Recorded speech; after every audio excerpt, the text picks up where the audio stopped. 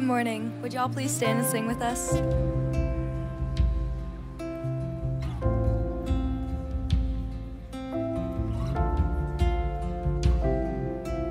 A thousand generations falling down in worship to sing the song of ages to the Lamb. And all who've gone before us and all who will believe will sing the song of ages to the Lamb. Your name is the highest, your name is the greatest, your name stands above them all. All thrones and dominions, all powers and positions, your name stands above them all. And the angels cry, holy, all creation cries, holy, you are lifted high, holy, holy forever.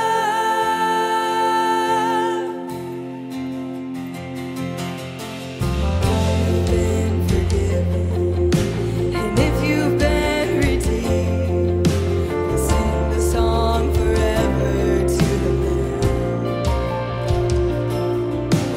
If you walk in freedom, and if you bear His name, we'll sing the song forever to the Lamb. We'll sing the song forever and amen. And the angels cry, holy, all creation cries, holy, you are lifted high, holy, holy forever. Hear your people sing, holy, to the King of Kings, holy, you will always be, holy, holy forever.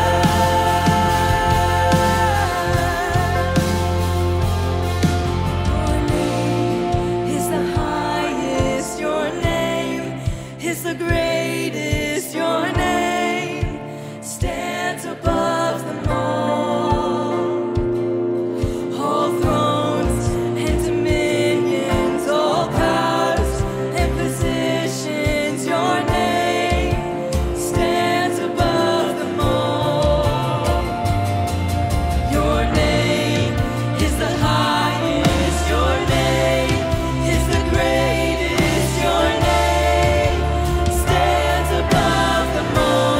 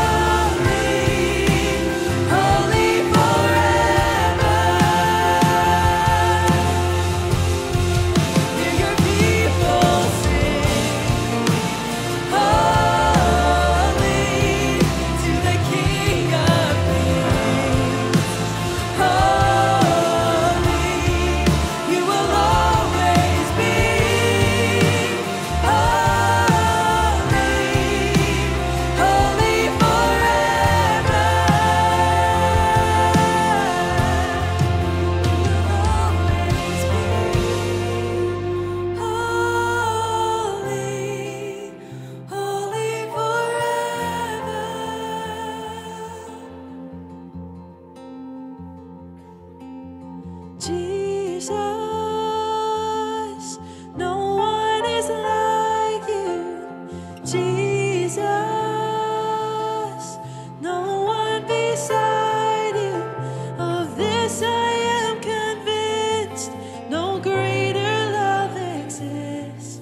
Forever all my hope is in no other king.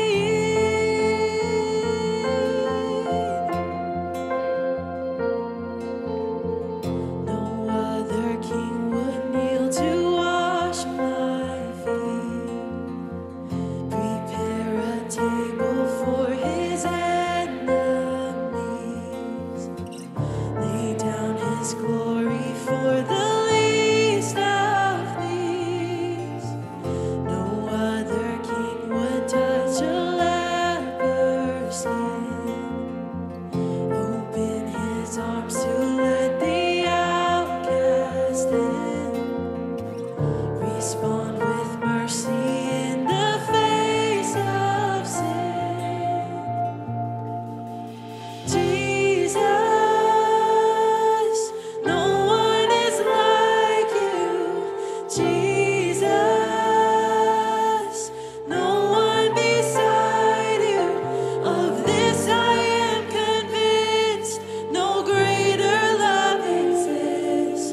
Forever all my hope is in no other king.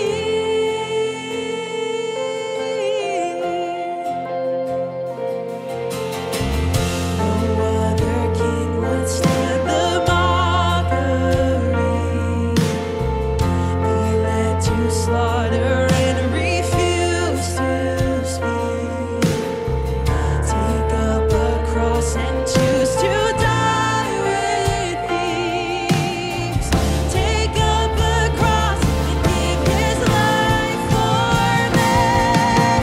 Jesus,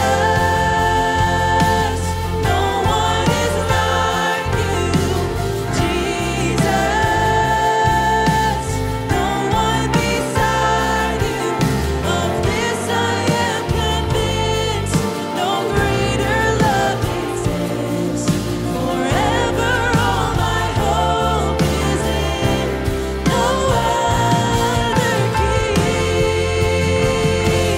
All the praise, all the praise, all the glory to your name. All the praise, all the praise, all the glory to your name.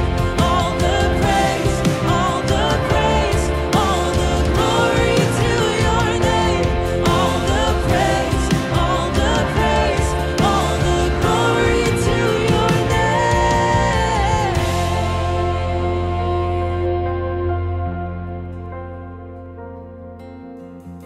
No other king has risen from the dead, knocked down the gates of hell with just one breath.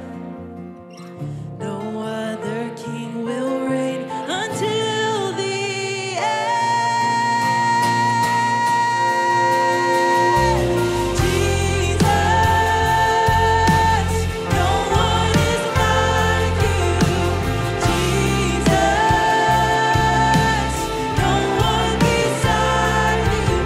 Of this I am convinced, no greater love exists. Oh my Jesus, no one is like you. Jesus, no one beside you. Of this I am convinced, no greater love exists.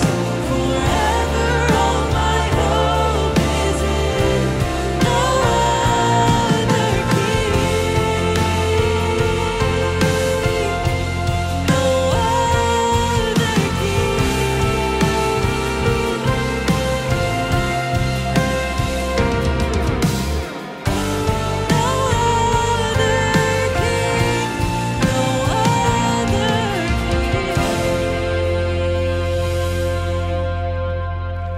Amen. You guys can have a seat.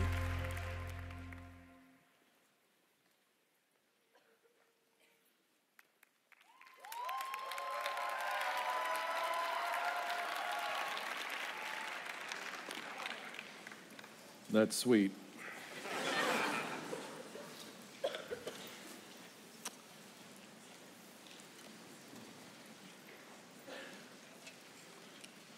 Trying to figure out exactly what this hides. I think that'll be fine. It's my pleasure to get an opportunity to address you twice in the same turn, once dressed as a 6'1" Japanese man, and now as, apparently according to the chapel slides, the coming king. I'd like to maybe correct that if anybody was confused. I'm not the coming king, although I'm ruddy and handsome. I'm not tall enough. I think I'm shorter than David, so. Let's look at Matthew chapter 1, verse 1, please.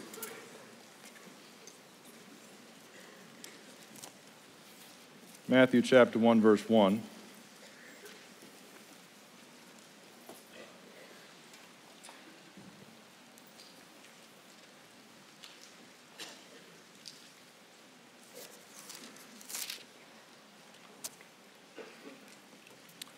Matthew's my favorite book in the Old Testament. I know there's this page here that says New Testament, but you can mostly disregard that. It says an account of the genealogy of Jesus Christ, the son of David, the son of Abraham. And we ought on reading that to have a question, and the question should be, whatever is a Christ, perhaps a last name, what is the son of David?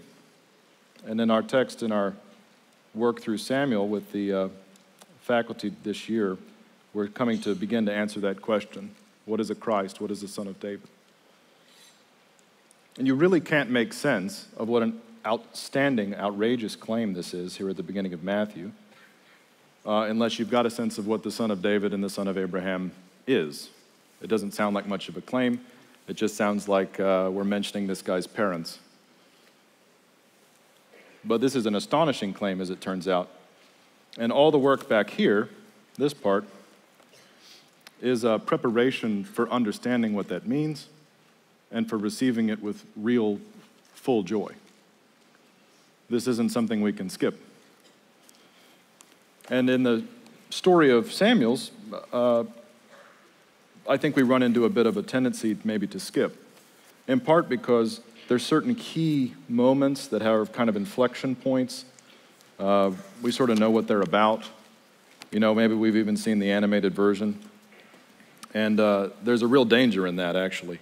I must have offended Dr. Rogers because he asked me to talk about David's anointing and David and Goliath.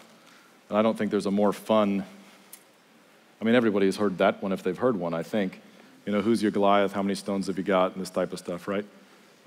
It almost breeds itself. And then it's like, ugh, is there anything for us here? I think so. But the way we get at it is by reading a whole narrative. And I'm afraid since we come to Matthew 1:1 and we see son of David, the Christ, the son of Abraham, and we kind of like know what those bold words mean, we're not able really to appreciate the depth of their significance. And that makes our reading, particularly of long passages in the Old Testament, somewhat stale to us. That's the concern that I have. And in part, that's because we're not terribly good at reading narratives. We kind of think we've got the punchline, we know what the kind of point of it is, and so then when we come to the narrative, the main idea is to try to like figure out what we should like do. You know, what can I do? And so you read a story about David and you think like, well, how can I be like David? You know, I want to run in there and be a part of it. And of course you do. Who wouldn't want to act in a way that was pleasing to God? But part of what we have to get right in listening to something that is a history and a prophecy is that the main thing for you to do really is listen. Things to imitate, absolutely. Principles to learn about this and that, absolutely. But the main thing is to listen for the main thing, and that requires something that's extraordinarily difficult, which is patience. And the narratives of the Old Testament, they demand that kind of patience. The author will get to the point he wants to make in his own good time. And the waiting is not like boring through a whole bunch of details and mountains, nobody knows where they are and all this kind of stuff. It's laying the kind of groundwork so that when we come to a text like Matthew and we go, okay, Jesus now, great. You can really feel the sense of joy that comes with having anticipated that moment. We're in a season of that kind of anticipation now, I noticed, since everyone wants to skip Thanksgiving and just have trees everywhere. Have you noticed this? It's bizarre. I like my trees on the outside. It's one of the main reasons I went for a house. But here we are with the trees. They're very pretty, that's nice. I like them better in logs inside walls.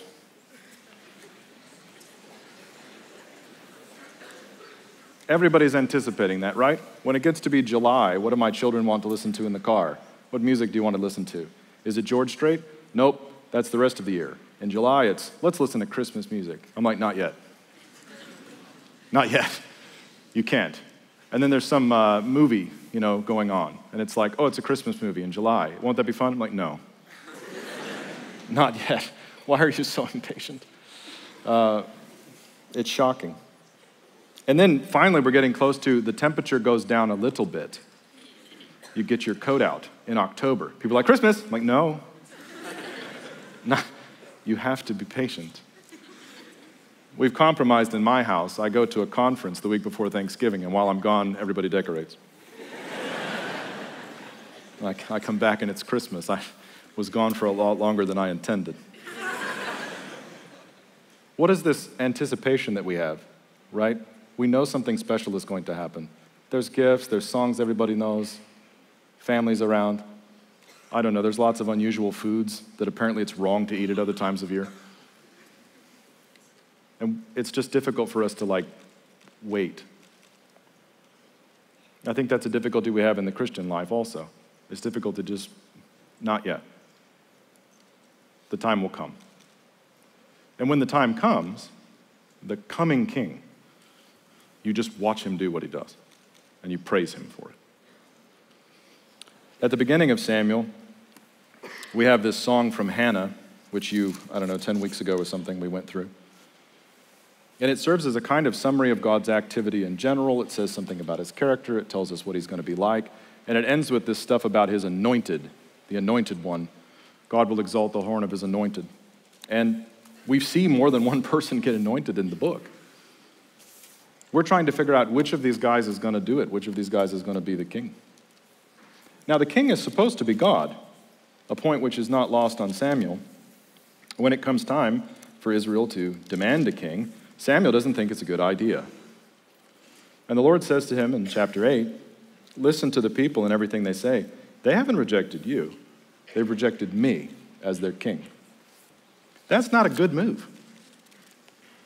Saul is anointed. Hasn't the Lord anointed you ruler over his inheritance? Chapter 10.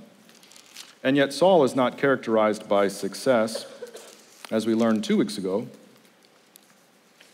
from Dr. Marsh, because the type of worship that pleases God, he said, worship in which the Lord delights, comes from obedience and wholeheartedness. And we don't find that among the people. They've been warned profusely by Samuel that they should fear the Lord and worship him faithfully with all their heart. And yet we don't find that that's the way Saul conducts himself. And the people have not conducted themselves for a long time. That's what this book back here is about. God tells Samuel, who tells Saul in chapter 13, that the Lord has found a man after his own heart. The Lord appointed him ruler over his people because you have not done what the Lord commanded. And so Saul has been, chapter 15, rejected as king. Because you rejected the word of the Lord, he has rejected you as king. Because you rejected the word of the Lord has rejected you from being king over Israel.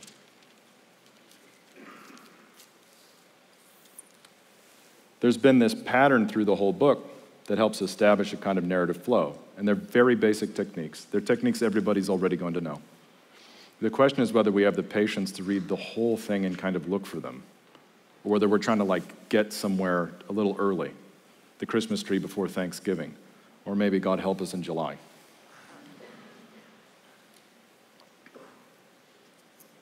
Let's look at chapter 16. The Lord said to Samuel, "How long will you mourn for Saul, since I have rejected him as king over Israel? Fill your horn with oil and go. I send you to Jesse of Bethlehem, because I have selected a king from his sons." Samuel asked, "How can I go? Saul will hear about it and kill me." The Lord answered, "Take a cow with you and say, 'I have come to sacrifice to the Lord.' Then invite Jesse to the sacrifice, and I will let you know what you should do. You will anoint the one that I named to you." Samuel did what the Lord directed and went to Bethlehem. When the elders of the town met him, they trembled and asked, "Do you come in peace?" "In peace," he replied. "I come to sacrifice to the Lord. Consecrate yourselves and come with me to the sacrifice." And he consecrated Jesse and his sons and invited them to the sacrifice. When they arrived, Samuel saw Eliab and said, "Certainly the Lord's anointed before him." Right? Apparently the guy was tall. And here we have something you could bracket. Verse 7. The Lord said to Samuel, "Don't look at his appearance or his stature, because I have rejected him." God does not see as a man sees, for humans see according to the eyes, and the Lord sees the heart. This is a part of this pattern that we've seen. The things I told you every story sort of has that you kind of already know, but we have to have the patience to look for it. One of the ways that they narrate the value, the prophets, is by establishing contrasts or juxtapositions, and the other way is by repetition. They say the same kind of thing again, they highlight the features of a story again, or they try to set two characters off against one another. That isn't principally so we could imitate the good guy and not imitate the bad guy, although all things equal, you should imitate the good guy and not imitate the bad guy. The principle is so that you can kind of see what God wants. So this sort of idea that God doesn't see as a man sees, he doesn't judge in the way that a man judges, according to the eyes, but rather he sees the heart. That's not an invitation for us to go and judge in a radically different way, so much as it is an invitation to let the living Word of God teach you how to see things the right way. And that's what happens in the rest of this section. If you go back and look at chapter 10, in verse 23,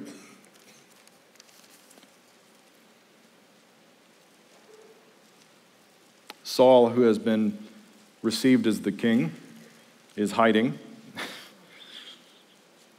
And they go and get him out. And when he stands up, he's a head taller than all of the other people. And Samuel told the people, "Do you see the one the Lord has chosen? There's no one like him among the entire population."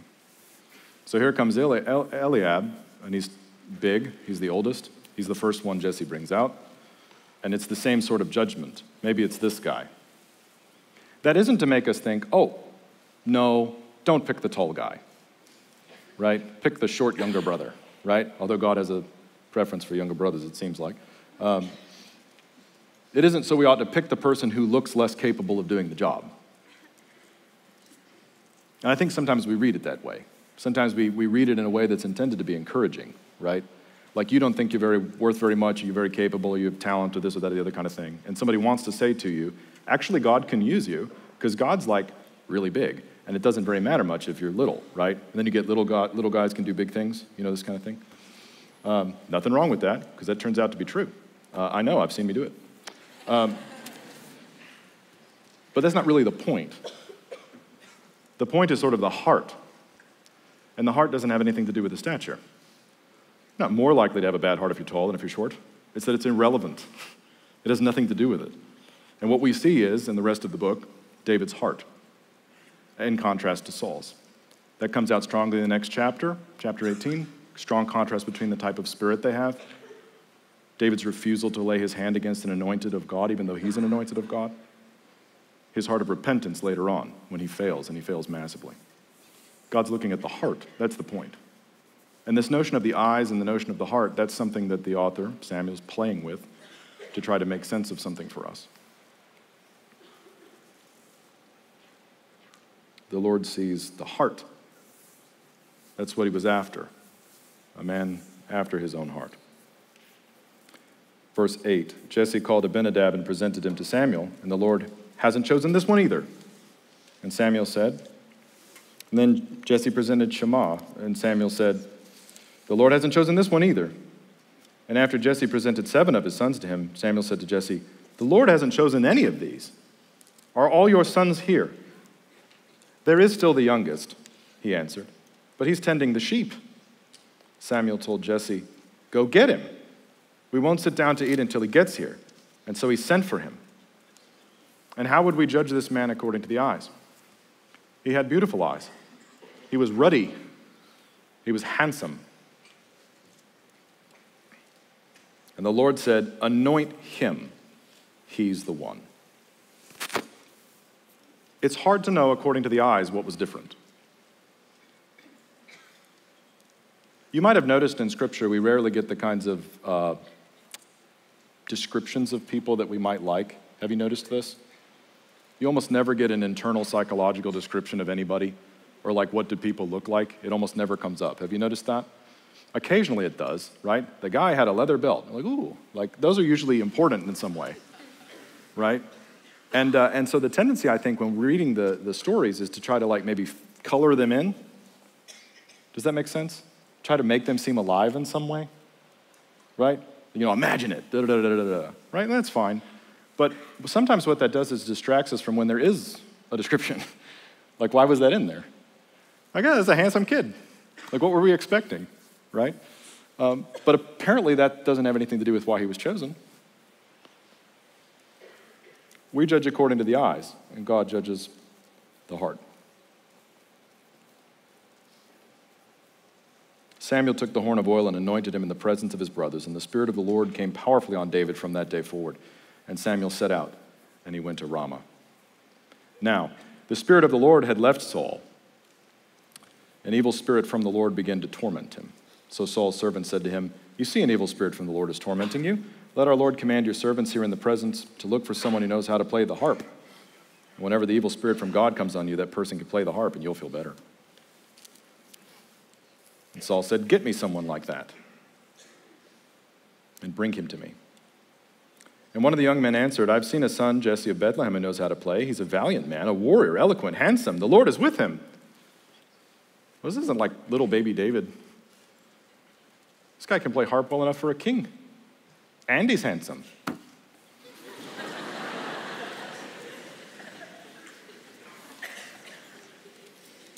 Watch out. Then Saul dispatched messengers to Jesse and said, send me your son David with the sheep. And Jesse took a donkey loaded with bread and a wineskin and a goat and sent them by his son David to Saul. And when David came to Saul and entered his service, Saul loved him much, and David was his armor bearer. And Saul sent word to Jesse, let David remain in my service, for he has found favor in my eyes. When the Spirit from God came on Saul, David would play the harp, and Saul would be relieved and feel better, and the Spirit would leave him. Now we have this unusual situation in the story, which is we're really not done talking about Saul yet. That goes on through the rest of the book. But here's David, and he's been anointed. And like, he's all right? And we still have the problem of the Philistines. And that's the subject of the next chapter. How will God deliver his people again from the Philistines, in spite of themselves? Chapter 17. The Philistines gathered their forces for war at Succoth in Judah and encamped between Succoth and Azekah and Ephesh-Damim. Saul and the men of Israel gathered together and camped in the valley of Elah, and they lined up to battle formation to face the Philistines. The Philistines were standing on one hill, and the Israelites were standing on another hill, and there was a valley between them. And a champion, Goliath from Gath, came out from the Philistine camp.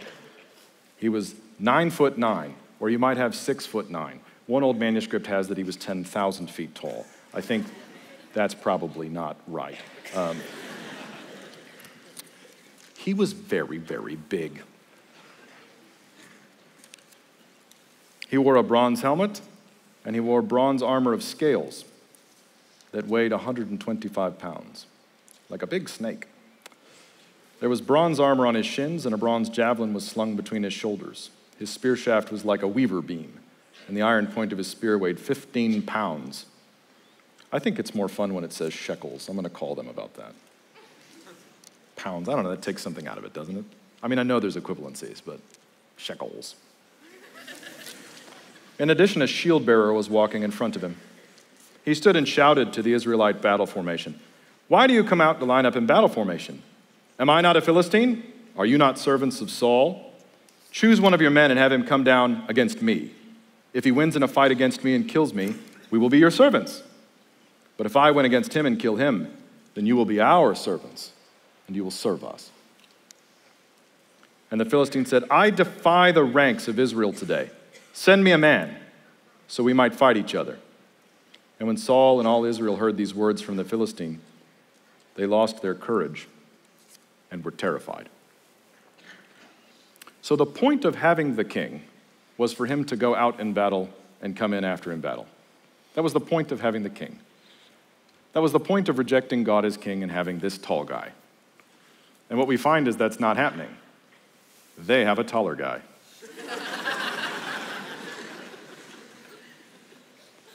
It's not unlike God crushes all the Egyptians with water, kerplunk.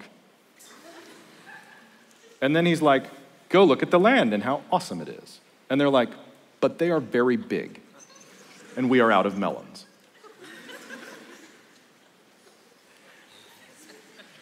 This is not a people who are worshiping God from an obedient heart.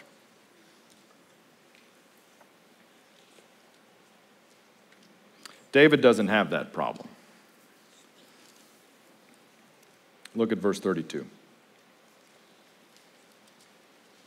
"Don't let anyone be discouraged by him. Your servant will go and fight this Philistine." Sweet, right? Sounds a little presumptuous. In fact, in the longer version in the center of this, Eliab accuses him of having an evil heart for wanting to be obedient because he sees the wrong things. Saul said, "You can't go fight this Philistine. You're just a youth." And he's been a warrior since he was a youth. David answered, "Your servant's been tending his father's sheep. Whenever a lion or a bear came," have you read this? This is unbelievable. "Whenever a lion or a bear came and carried off a lamb from the flock, I went after it and struck it down, and I rescued the lamb from its mouth. If it reared up against me, I'd grab it by its beard and strike it down and kill it." That is awesome.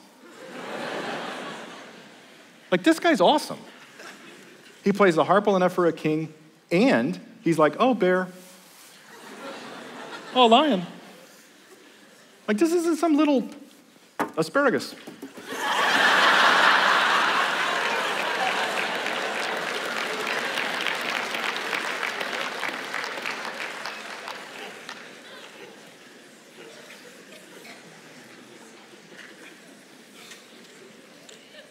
You guys have seen that one. "Your servant has killed lions and bears. This uncircumcised Philistine will be like one of them, for he has defied the armies of the living God." That's not how he said it. He said he was defying the ranks of Israel. But God had said, "These are my people." David said, "The Lord who rescued me from the paw of the lion and the paw of the bear will rescue me from the hand of this Philistine." So he's attributing all success he will have to God. And that's because he has an obedient heart. That's what the author is trying to show you. Saul said to David, "Go, and may the Lord be with you." Saul had his own military clothes put on David, a bronze helmet on David's head and armor. And David strapped the sword on his military clothes, and he tried to walk, but he wasn't used to them. Never worn armor before. He hasn't been a warrior from his youth like Goliath. "I can't walk in these. I'm not used to them." So he took them off. Instead, he took a staff in his hand and chose 5 smooth stones from the river and put them in the pouch in the shepherd's bag. Then with his sling in his hand, he approached the Philistine. Now, why did he choose 5? Why does it say 5 stones? Okay?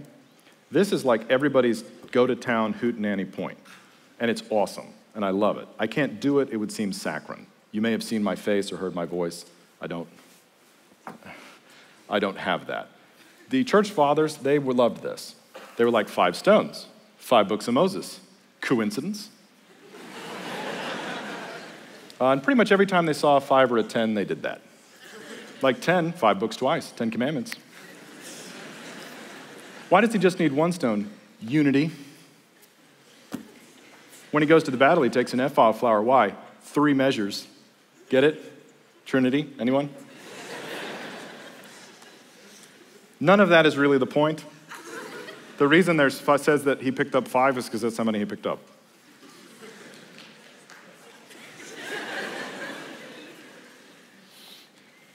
He put them in his pouch. Man, I love me some Augustine, though. When Augustine, I'm going to take a minute. When Augustine does this sermon on David and Goliath, it's actually not on Samuel. It's on Psalm 144, which in his Latin version of an Old Greek version has Goliath at the top. David says that the Lord has trained my hands for war and made my fingers fit for battle. So he goes, oh, it's got to be about Goliath. So they wrote Goliath at the top. So he's talking about this. And he goes, I mean, it's a doozy. It's incredible. It preaches great, right? Like he's like, it's awesome. And of course, that's what he trained for, was oratory. And in the middle of the sermon, this is fantastic. Some people get up and leave in the back. And we know because he stops what he's doing and he starts getting after them. And whoever's like writing this down for posterity just keeps writing it. He's like, oh, there's some people who don't want to be prepared when he comes. Yikes. Right? And then he goes back to his numerology, so I won't do that. The Philistine came closer and closer to David with his shield bearer in front of him. And when the Philistine looked and saw David, he despised him because he was just a kid, ruddy and handsome. I don't like those guys either. He said to David, am I a dog that you come at me with sticks? This kid with his staff, come on. And then he cursed David by his gods. Now we know about his gods from chapter 5. You might remember reading that 111 years ago. Chapter 5, what's going on there? That's all about Dagon. And look what it says in verse 4 about Dagon in chapter 5, when the ark was placed by him. When they got up early in the morning, there was Dagon, fallen with his face on the ground before the ark of the Lord. About to have a repetition. Come here, the Philistine called to David, and I will give your flesh to the birds of the sky and the wild beasts. David said to the Philistine, you come against me with sword, spear, and javelin, but I come against you in the name of the Lord of hosts, the God of the ranks of Israel. You have defied him. Today the Lord will hand you over to me. Today I will strike you down, cut off your head, and give the corpses of the Philistine camp to the birds of the sky and the wild creatures of the earth. Then all the world will know that Israel has a God, and this whole assembly will know that it was not by sword or by spear that the Lord saves, for the battle is the Lord's, and he will hand you over to us. And the Philistine started forward to attack him. David ran to the battle line to meet the Philistine, and he put his hand in the bag, and he took out his stone, and he slung it, and he hit the Philistine in the forehead. The stone sank into his forehead, and he fell face down to the ground. He has crushed the forehead of his enemy. David defeated the Philistine with a sling and a stone. He overpowered the Philistine and killed him without having a sword. He ran and stood over him, grabbing the sword. He pulled it from its sheath and killed him, cut off his head. And when the Philistines saw that their hero was dead, they fled. And the men of Israel and Judah rallied, shouting their battle cry, and chased the Philistines to the entrance of the valley and to the gates of Ekron. Philistine bodies were strewn all along the Sha'araim road to Gath and Ekron. And when the Philistines returned from the pursuit, or the Israelites returned from the pursuit of the Philistines, they plundered their camps. And David took that Philistine's head and brought it to Jerusalem, and he put Goliath's weapons in his own tent. This is the Lord's anointed. When you see David, you see the Lord's anointed. He has an obedient heart. He crushes the forehead of his enemy. He's from the right kind of a line. And he shows that kind of faithfulness, that kind of open-heartedness, full-heartedness, wholeheartedness toward God for the rest of the book. But he isn't perfect, which we'll read about next term. He falls short of God's glory. In what sense is he kind of an icon or an image or a type for us? Only the extent to which the author displays that. His wholeheartedness, his wholehearted pursuit of God, his confidence in the victory that God had said the people would have over the Philistines. When you see him, you see the Lord's anointed, his Mashiach, his Messiah. And then when we go through all of the rest of the book and we're waiting for one like him, and we come to this story in Matthew, and it's like, hey, I found the son of this one. Something changes. Because when you look at David, you see what God does to rescue his people in spite of how hapless they are and haphazard, how backward and silly. The way that they've not been trained to judge according to the heart and not merely according to their eyes. And as the book teaches us through God's Spirit, who uses its words to communicate what God wants us to know about him, and it trains our hearts and our eyes to see properly, finally, after we wait, at the fullness of time, here's Jesus. And when you see him, you don't simply see an anointed one who tells us something about God's purposes in salvation. When you see him, you see God. And that is why the Son in this case is greater than his Father. He's greater than David, for he is one with the Father, the eternal Son of God. This isn't here to kind of get out of the way so that we can kind of get to Christmas. This is what allows it so that when we get to the New Testament and we pass that little page in your Bible that says New Testament, we flip over, that those guys have something to point to. Passages like this are part of why Paul is so insistent that this gospel that he preaches to us is according to the Scriptures. That's the thing he says about it twice. This is setting up all our hopes and our dreams and our anticipation, so that when we read about him, and thus we see him, our hearts have been trained to judge rightly and to confess about him the things that God has said we ought to confess, the things that really matter. And what's truly astonishing about the book is all that weight of hope and anticipation continues past the resurrection of this slain one to his ascension into heaven and to his return. Waiting is the right posture for reading the narrative because it lets us listen with care. It's the right posture for the Christian life because as he has come, he will come again. This is the confession of the Christian church. Let's pray. Dear Heavenly Father, we thank you for your goodness, for your word, for its clarity.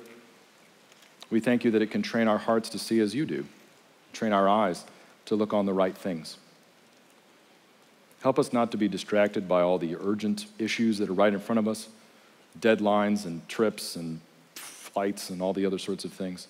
And help us in this season to be thankful and to prepare our hearts for when the church celebrates the birth of your Son, the Lord Jesus Christ, who is the Son of David, the Son of Abraham, who died on the cross for our sins and was raised on the third day in fulfillment of the Scriptures.